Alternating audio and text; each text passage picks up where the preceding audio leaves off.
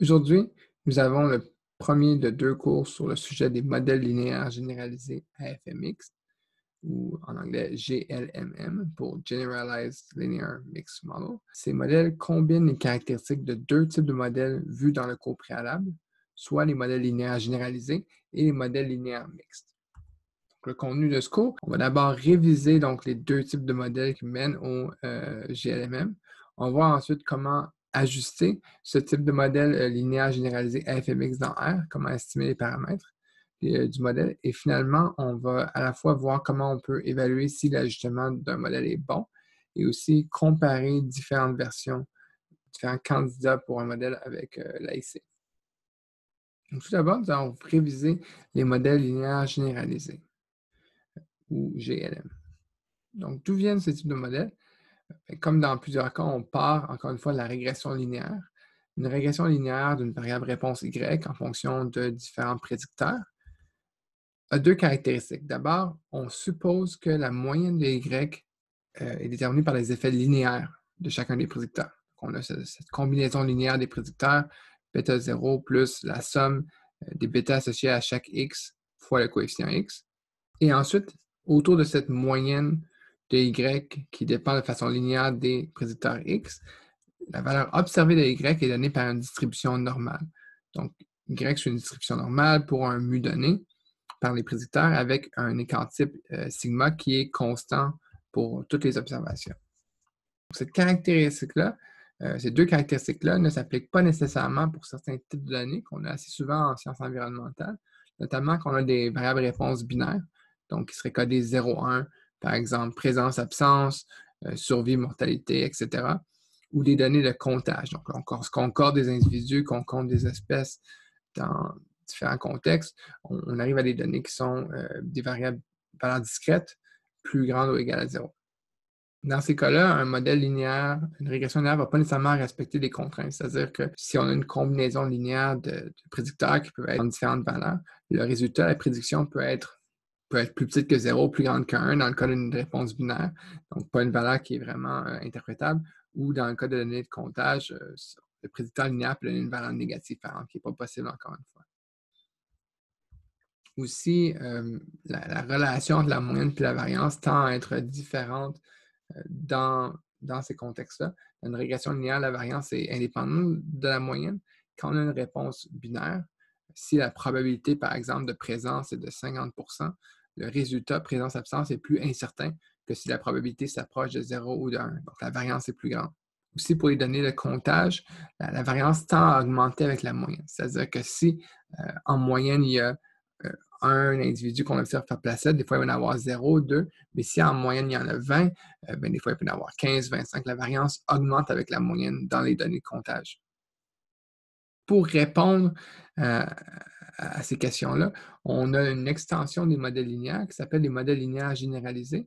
Et il y a deux aspects à cette extension. D'abord, le prédicteur linéaire. Le prédicteur linéaire, ici avec la lettre grecque eta, dans le fond, c'est qu'est-ce qui est la combinaison linéaire des prédicteurs. Et ça ne donne pas directement la moyenne de la réponse Y, mu, mais plutôt c'est relié à cette moyenne-là par une fonction de lien. Donc, c'est une transformation de la moyenne mu de la réponse qui est reliée au prédicteur linéaire. Ensuite, on peut utiliser différentes distributions pour Y et pas seulement la distribution normale. Donc, la régression linéaire classique, c'est un exemple de modèle linéaire généralisé où la distribution de la réponse est normale et la fonction de lien, c'est dans le fond l'identité, c'est-à-dire que la moyenne correspond au prédicteur linéaire sans transformation. Et l'inverse du lien, donc si on veut savoir la moyenne en fonction du prédiction linéaire, c'est la même chose. On avait vu deux modèles linéaires généralisés dans le cours préalable, la régression logistique et la régression de Poisson. Donc, on va les revoir à l'instant. La régression logistique, c'est une distribution binomiale pour la réponse et un lien logite. La régression de Poisson, c'est une distribution de Poisson pour la réponse et un lien log qui relie la moyenne de la réponse au prédicteur linéaire. On va revenir sur ces deux modèles-là en détail dans quelques instants. Donc, la régression de Poisson est basée sur la distribution de Poisson. D'un point de vue théorique, d'où elle vient, cette distribution, elle représente le nombre d'événements observés dans un intervalle, donc un intervalle de temps ou d'espace donné. On compte le nombre d'événements, certains événements qui se produisent, et on suppose que ces événements sont indépendants l'un de l'autre. Dans ce cas-là, la réponse devrait suivre une distribution de Poisson. Par exemple, si on compte le nombre de clients qui entrent dans une boutique à un certain moment de la journée pour plusieurs journées, si les gens prennent des décisions indépendantes, dans ce cas-ci, on peut supposer, on s'attend à ce que ce nombre, qui est une variable aléatoire, suive une distribution de Poisson.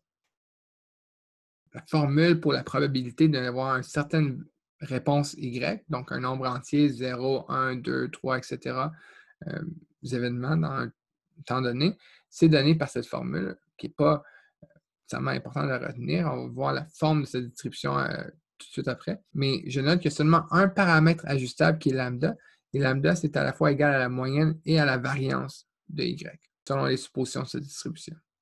En particulier, ici, vous voyez, par exemple, deux distributions. En vert, vous avez la distribution de Poisson avec une moyenne lambda de 2 et en orange, une moyenne lambda de 6. Ce n'est pas nécessaire que lambda soit un nombre entier. La réponse est un nombre entier, mais pas nécessairement la moyenne de cette réponse. Mais vous constatez que quand lambda est plus petit, la variance est plus petite tout d'abord, et la distribution est plus asymétrique parce qu'on ne peut pas descendre en bas de 0. Donc, une asymétrie vers la droite. Tandis que quand lambda augmente vers des valeurs assez grandes, du fait donc, que les petits comptages deviennent plus rares, on s'approche plus aussi d'une distribution symétrique ici, qui ressemble presque à une distribution normale. Il y a quand même une différence parce que ici, les seules réponses possibles, c'est des nombres entiers, contrairement à la distribution normale. Et ici, la variance augmente avec la moyenne, encore une fois, comparée à la distribution normale. La fonction de lien qu'on utilise par défaut pour une régression de Poisson, c'est que la moyenne lambda ici, c'est le logarithme de cette moyenne qui est donné par le prédicteur linéaire. Si on inverse cette fonction-là, ça veut dire que lambda, c'est donné par l'exponentielle du prédicteur linéaire. En particulier, ça assure que lambda, la moyenne du comptage, est toujours positive, comme ça doit être dans une distribution de Poisson. Et aussi, en particulier, donc si le prédicteur linéaire ici arrive à 0, lambda est égal à 1 parce que E exponentielle de 0, c'est 1. Si le prédicteur linéaire est négatif, lambda va être plus petit qu'1. Et si le prédicteur linéaire est positif, lambda va être plus grand qu'1. Aussi, une des propriétés de l'exponentielle, c'est que ça transforme les additions en multiplication. Donc, les effets additifs sur l'échelle du prédicteur linéaire deviennent des effets multiplicatifs sur l'échelle de la réponse, de la moyenne de la réponse lambda. Ça nous permet d'interpréter les coefficients. Par exemple, si la variable x1 augmente de 1, dans ce cas-là, la réponse est multipliée, la moyenne de la réponse est multipliée par exponentielle de bêta 1. Donc, le coefficient de bêta 1, on peut l'interpréter. On prend l'exponentielle et c'est le nombre par lequel on multiplie la moyenne de la réponse si x1 augmente d'une unité. Même chose pour les autres coefficients.